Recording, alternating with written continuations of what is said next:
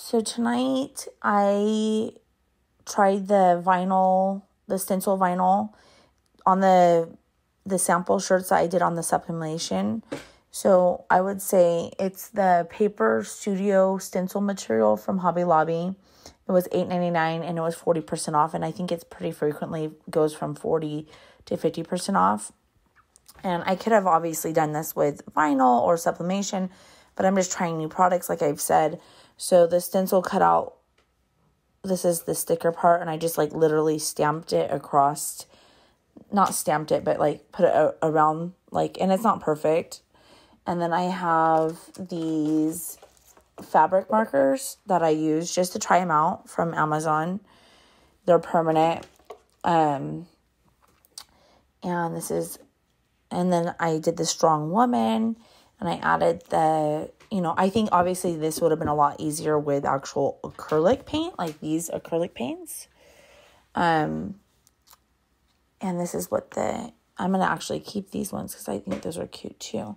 So the setting that I did use on here on the Circut design is the stencil vinyl, and it cut it just fine. There was no issues.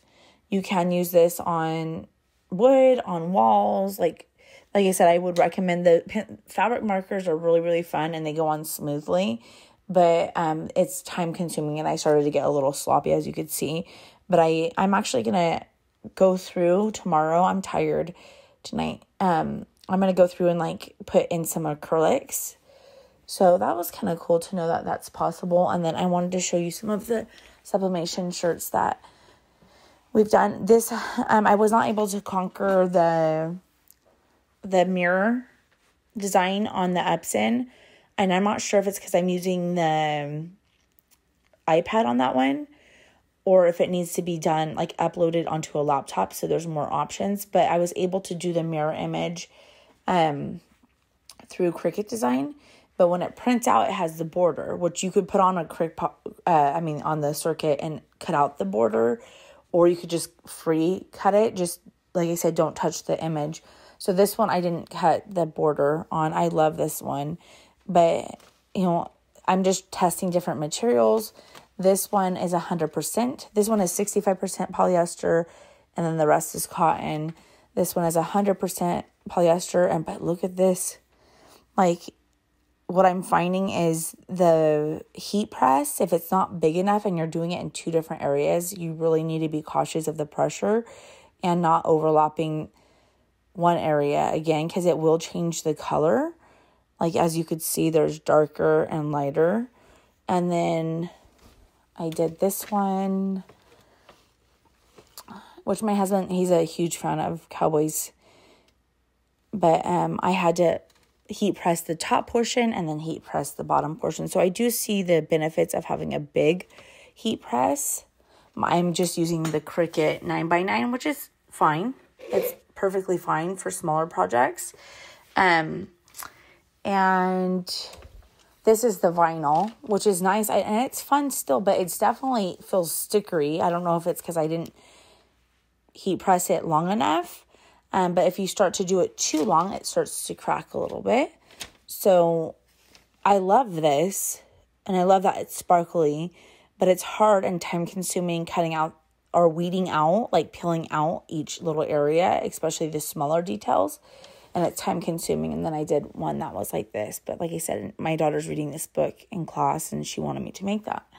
And then we all know that I do feel like this one actually came out. This is 65% cotton. This was the very first shirt.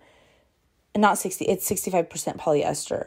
This, I honestly think without the borders, it actually turned out really well. But this is the one that I did not mirror, and it's backwards. So I'm just trialing and erroring. I have lots of different more materials. I have a big old mess everywhere.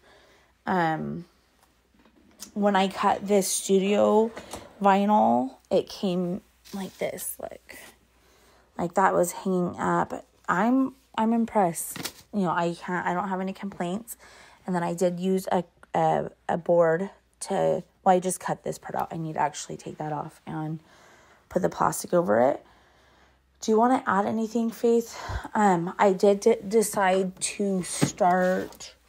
Do you want to add anything? No. I did want to start keeping my prints. Because you could use them more than once. They will fade, but just to, you know, like, and you could tell, see, look at on this one, you would see the difference in colors. So, but yeah, so this